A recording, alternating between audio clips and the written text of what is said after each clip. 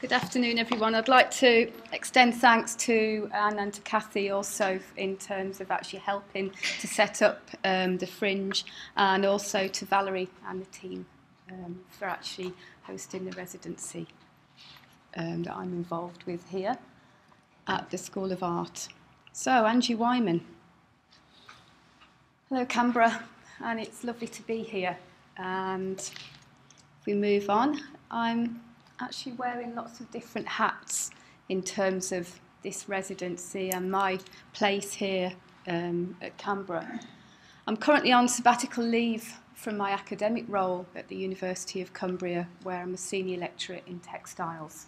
And I work full-time on a BA Honours Contemporary Applied Arts programme, which combines textiles, ceramics and furniture.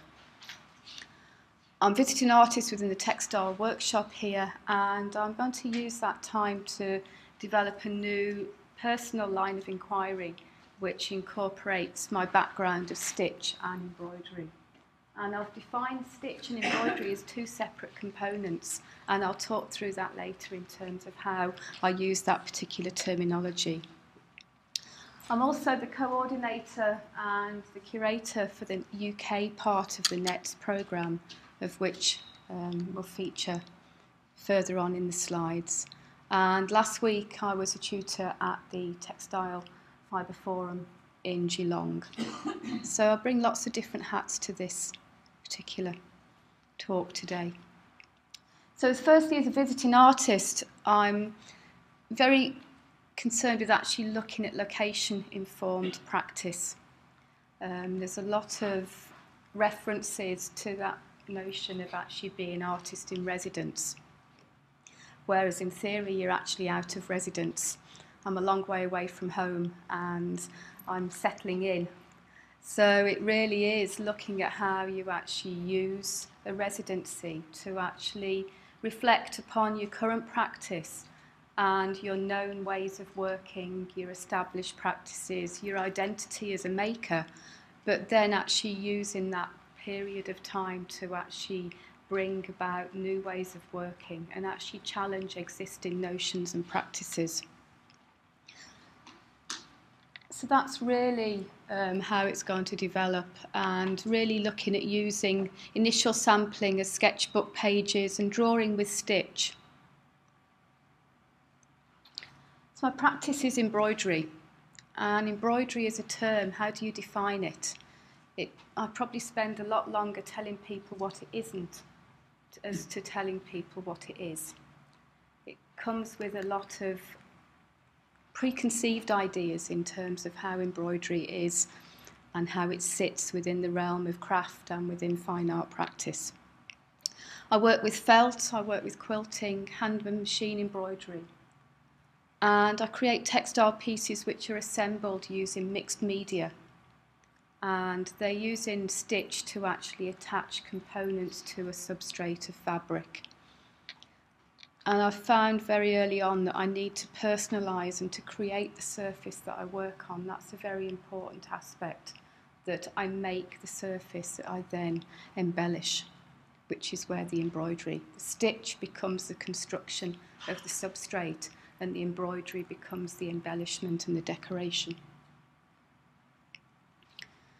So I use that making time to make and to respond, to think and to draw.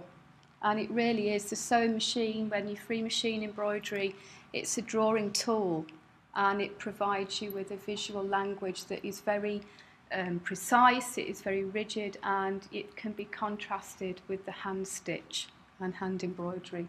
These are pieces that are like sketchbook pages. They're assembled from offcuts of fabric, from parts of garments that are deconstructed and reconstructed, and then using elements from our own textile language, using buttons, press studs, fasteners, and actually building up different pattern qualities and compositions from them. So following from that, I found this particular quote that came from tapestry artist, but it applies to making, and it's a paper written by Jane Kidd from the Alberta College of Art and Design, and Her quote was, "Like all textiles, a tapestry transpires as a form of woven speech, spoken through the skill of the maker's hands. The result of knowing hands shaping a sequence of thoughts through actions." And I know I've had this conversation with Valerie, we were talking about this, that idea that the making process happens through the doing, that you actually are building upon that visual language and you're actually drawing upon the experience that you have that is hardwired in you, that is built upon through years of practice. I've set up a haberdasher blog at WordPress, which will document my time while I'm here and the work that I'm doing. I can give you that address. I've called it the haberdasher because that's what I do. I collect haberdashery and then use the haberdashery to create and build from. And I do quite a bit of dashing about as well at the same time.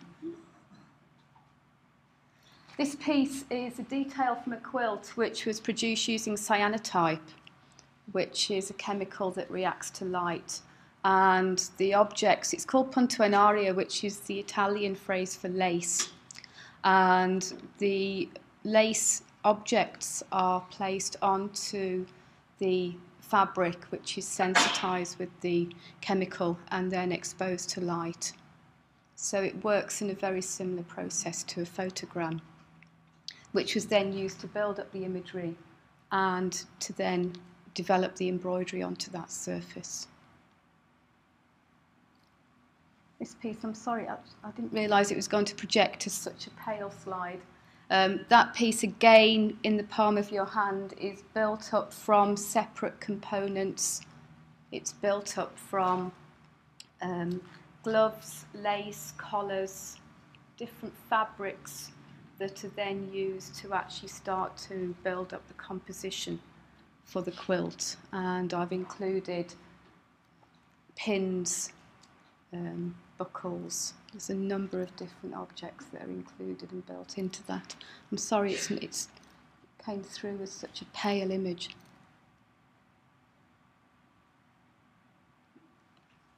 This was a series of pieces that were built and created for an exhibition about Alice in Wonderland, and I made a series of tea cozies that used very simple cantha stitching, which is a running stitch, to build up the tea cozies based upon the Mad Hatter's Tea Party.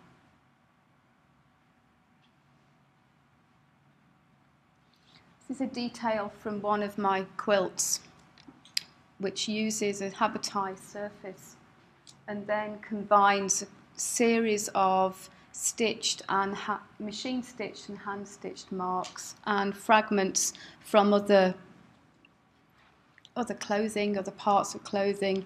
So the little square that you have on the top right is just a fragment that I found in an old jumble bag of button box.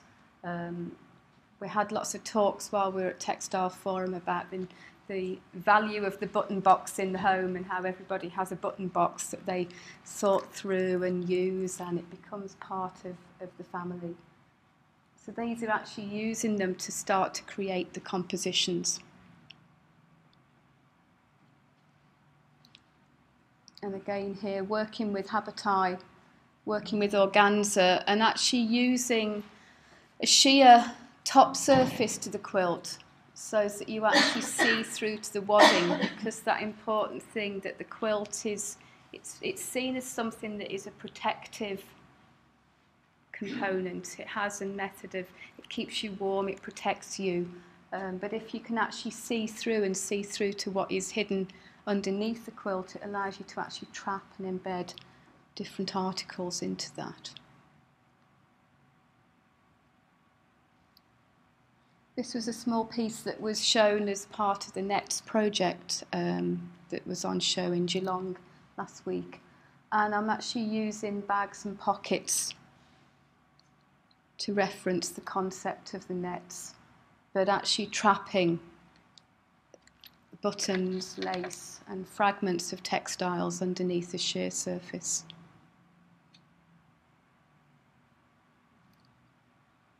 Again here, using the components that you have on hand to actually start to develop the composition. So a dozen buttons then start to get arranged into some sort of formal language that you can then develop through into the bag format. And also working with the sheer fabrics as well, because they allow you to look through, they allow you to see through. It's the idea of the containers of history. So moving on then, we move to the next project, and our connection with the Australian Nets group began back in 2008, and it started with an email conversation with Nancy Tingey, who's in the audience. And our Nets group was developed from our alumni at the university, and it consists of staff and BA honours and MA graduates. We're all practitioners. I use this quote from Leslie Miller, who is a curator in the UK. And she's recently curated a large international project called Cultex, which connected groups of makers from different countries. And that idea of interconnected networks of energies and exchanges provide opportunities to challenge traditional beliefs concerning cultural particularity and difference. And I think that's what we've found, that the groups, they have their own identity, and they've developed their own identity through the people that have actually participated within them. But again, through that, it has allowed us to share our cultural differences according to the way that we responded to the actual Nets theme. So we connected in many ways. We connected through a networks blog, which was set up from Australia, and through colleagues who studied together for PhD. That brought about our Finland and UK and Australia connections. Through our alumni, through websites, and also through group exhibitions that we held.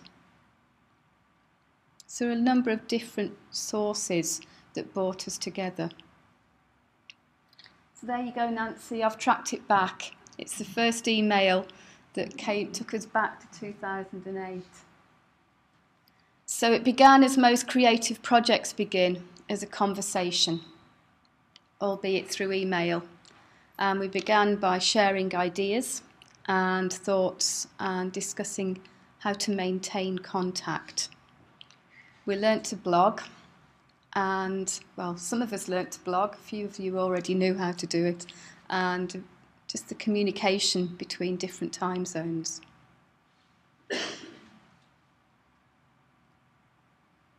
That was our initial exhibiting group, and it's changed, and people have contributed, people have opted out, but generally it stays within that format of makers.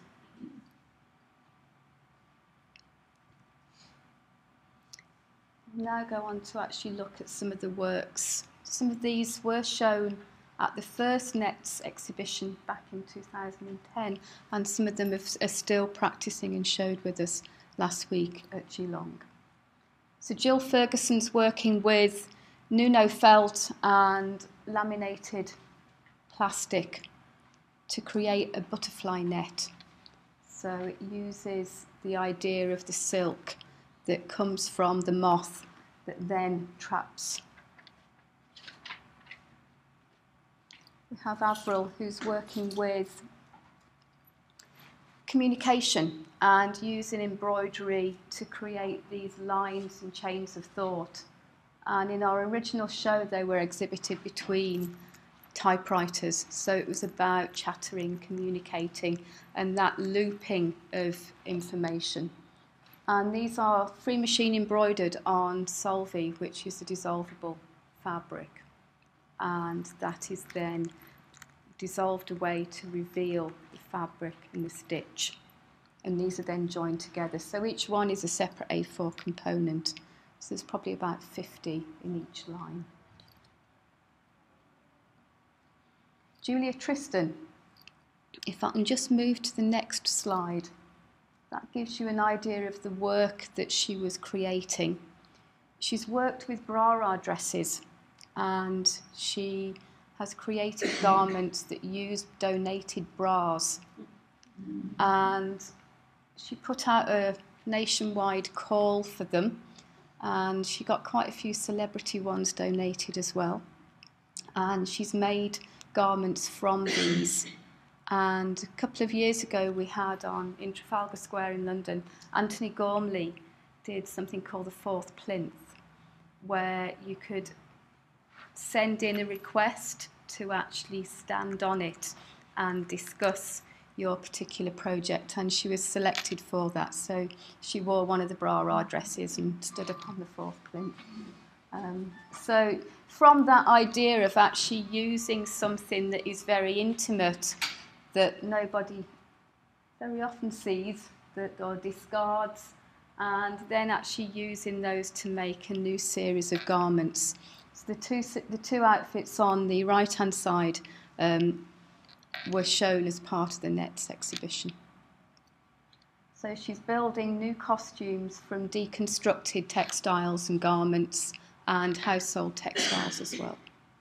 So if you just look back, that was some of the other pieces that she worked with.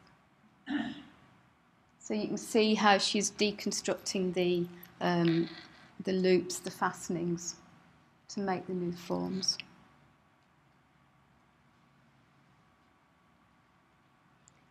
One of the things we did have with our Net show was actually have a collaboration. So we had two sisters working together, and this is the pieces. There's Alison Murphy and Fiona Lynn.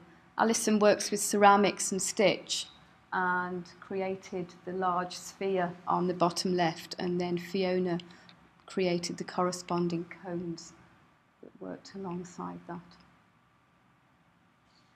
Later on I'll show you a DVD from Stella, and she worked with combinations of weave, hand weave, devore and lace making, and combined that with animation.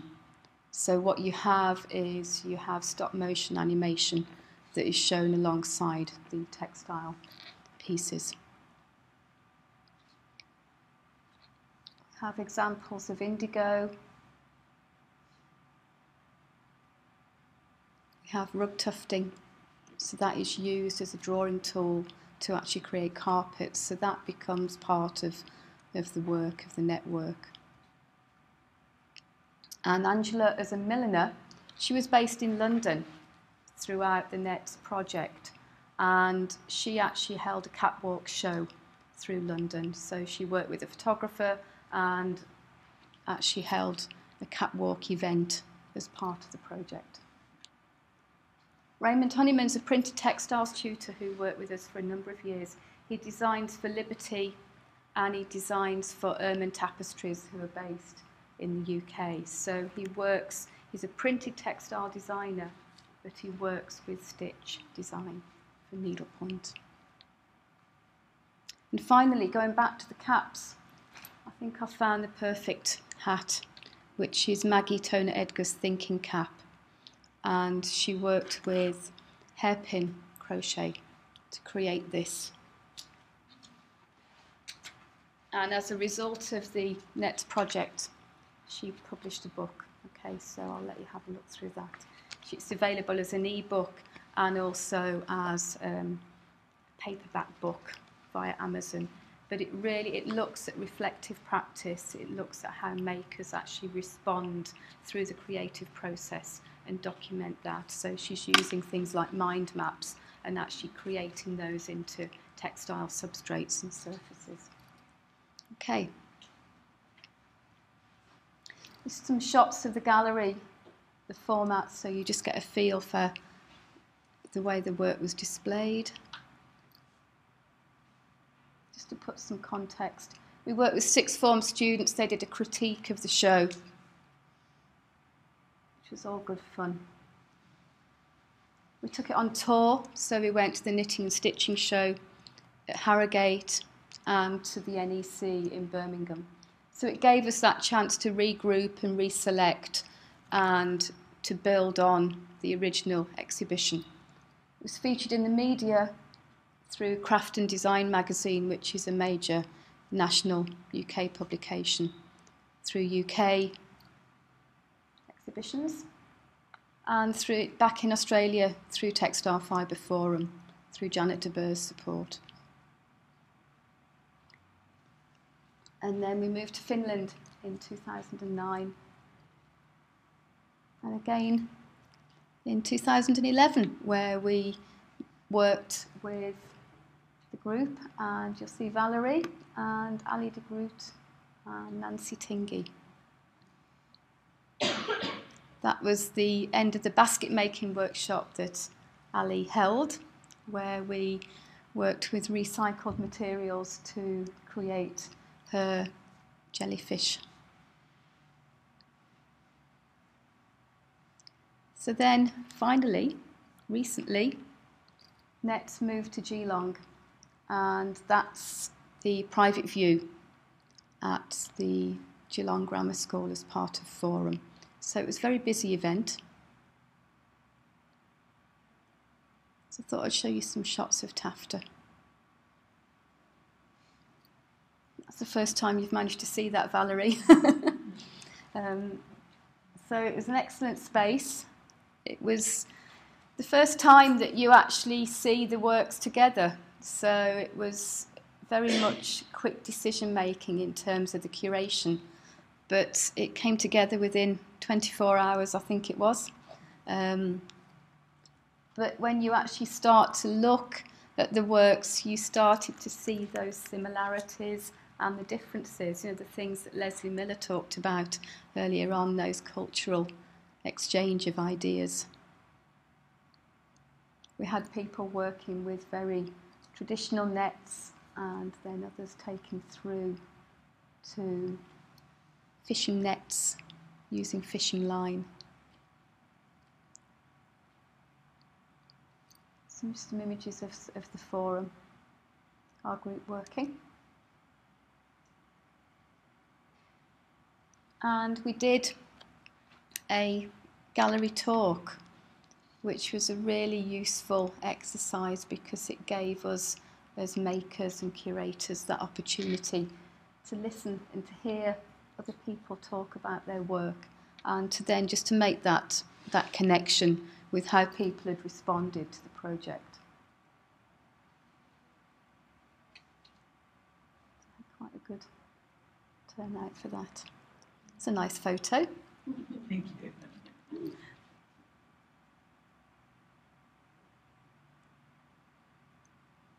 So I bought some ceramics along, ceramics and jewellery. So we opened it up beyond the textile realm. So Jan Goody, who works in the foreground there, she's a jeweller, silversmith, and just started to move into working with, to work with porcelain. Just going back to the idea of thinking, that student work from the forum, just that idea of actually thinking through the making process and using stitch as a visual language. That was something that really came out during the project. Okay, so in terms of my time here, my main point of contact is through the Textiles Workshop here until December. And my area of research, as I said, is the idea of location-informed practice and how work evolves according to the place where it's made. So I've put up a textiles page and a blog. So that's really a way of actually using that as an archive and as a way of actually disseminating that information. Okay.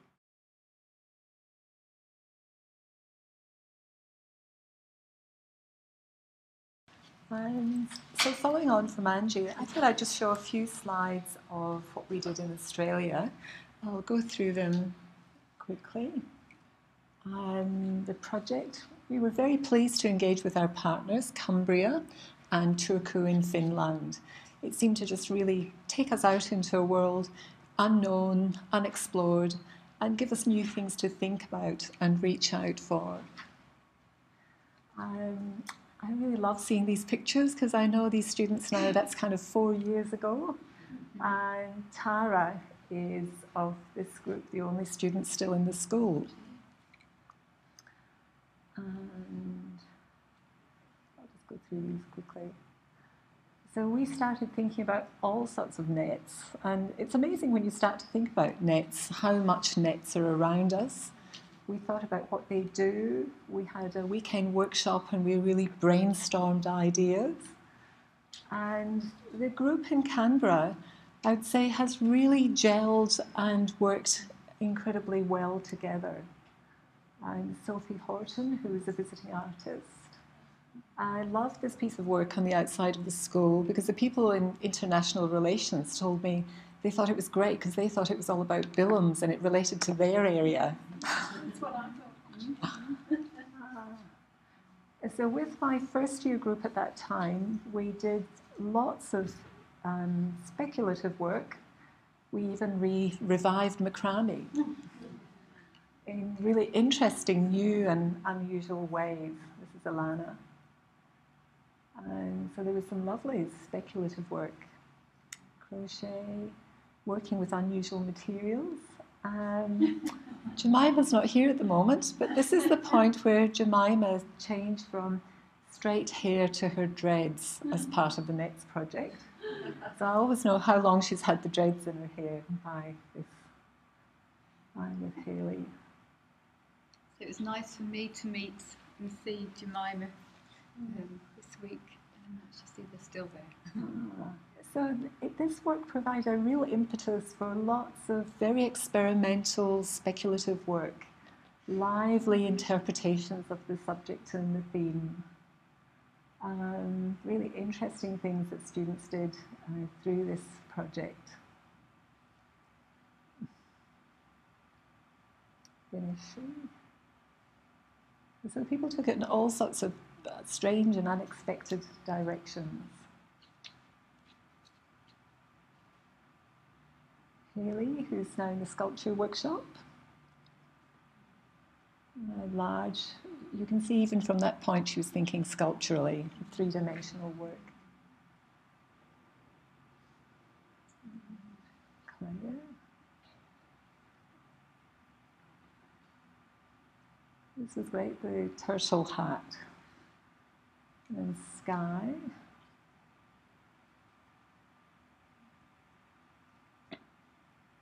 Alana. Louisa should be in print media, I think. She moved workshops to print media.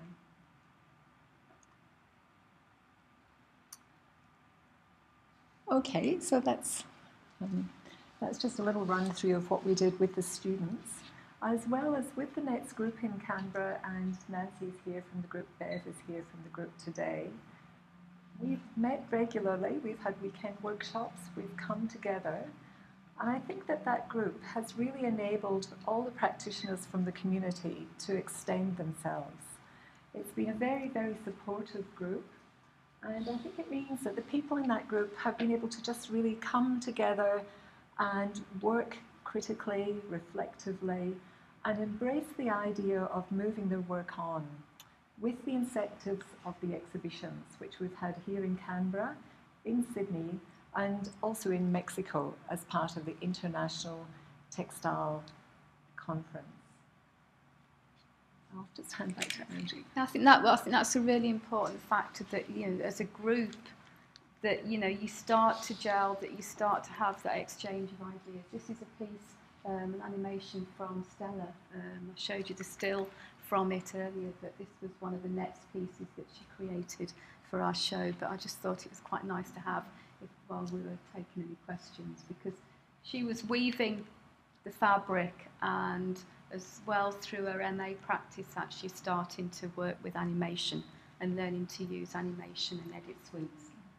And I can assure you that every single piece of this has been hand-stitched and photographed and then filmed by Stella and then put together as a piece of film. But I think through that you really get to see that discipline of making and stitching, and the hidden, because it is slow, it's the rhythm of stitch, it's the rhythm of making, and actually seeing it like this as removed from the hand is quite interesting. It is, it's just lovely, isn't it? You can just have it as a screensaver or something, it just engages it. Making it difficult to even formulate a question. Sorry, I did it so that it wouldn't. We could bring the lights up. Yes, we bring the lights up and then we've got that.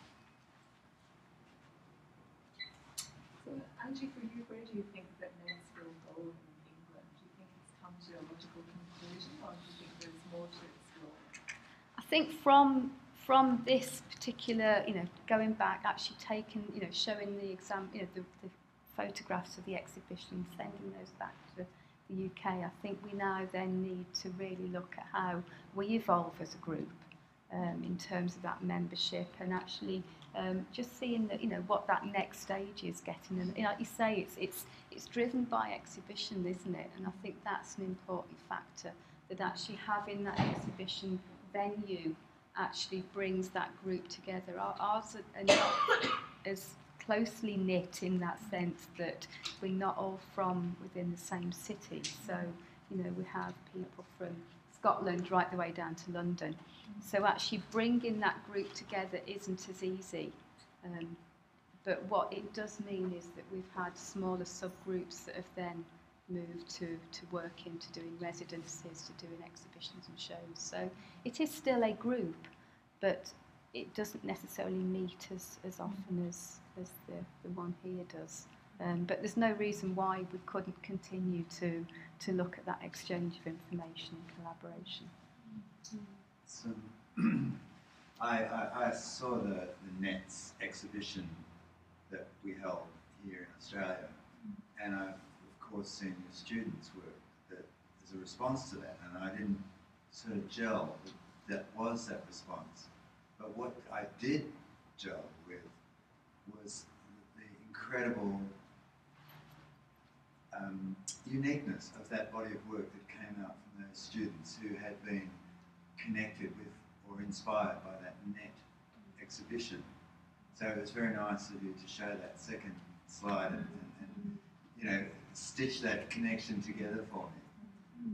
And I think that's what I've got from this meeting, this seminar, is the importance of that international flow of ideas, and how it does have such an incredibly beneficial effect on the students' work, which was just outstanding, I thought, as a result of that NETS project.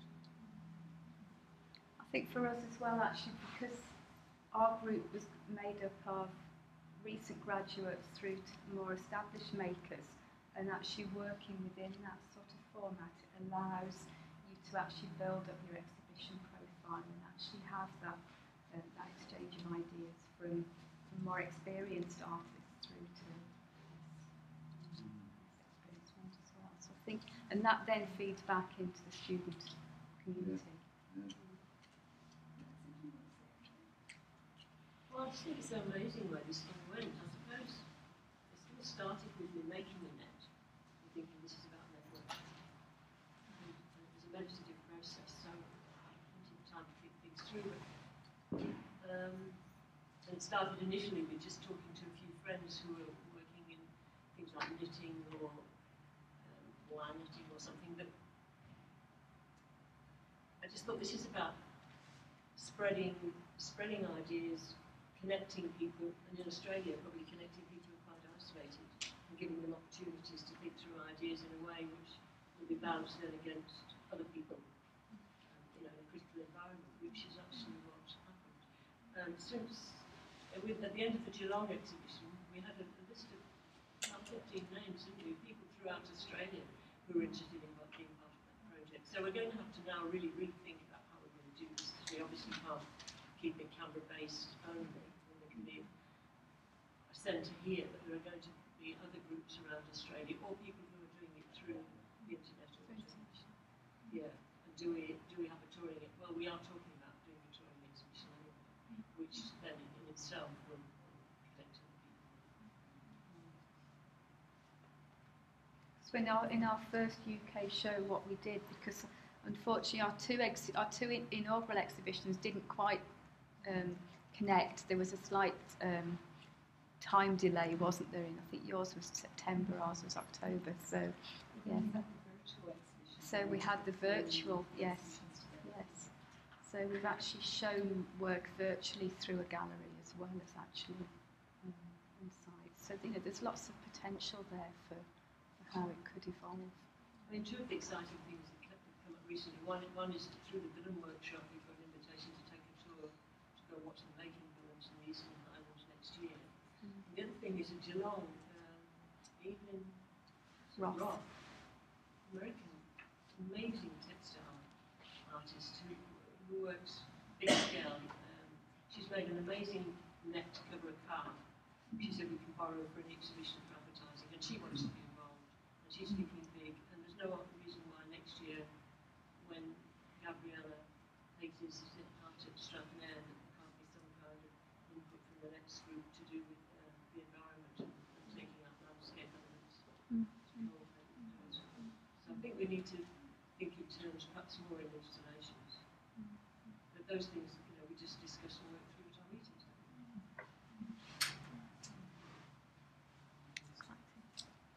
I think it's how it has evolved. It's something. It's very fluid, but it has some sort of shape as well. And I think that's the interesting aspect as to how it does change according to whether it's the space that it's shown in or whether it's the contributors. They actually affect the shape of the whole. Thank you. Thanks very much.